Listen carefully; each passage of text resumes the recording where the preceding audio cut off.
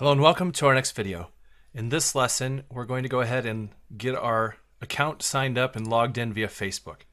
So you should have already set up an application on Facebook and added the Facebook wiring into your project. Let's go ahead and run the project.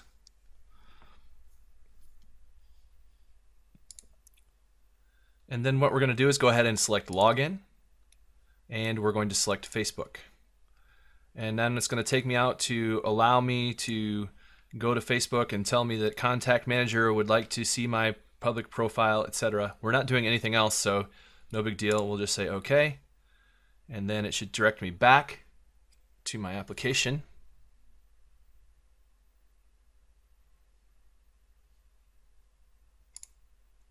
And it does, and it says, please register, associate your Facebook account.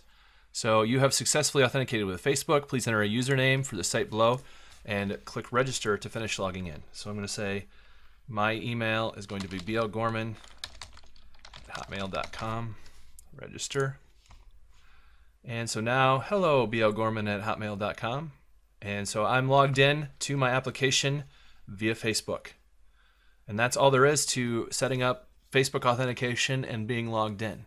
In our next video, we're just going to show the registration process and how someone would be able to create an account without Facebook and prove that it works either way. Thank you very much, and we'll see you next time.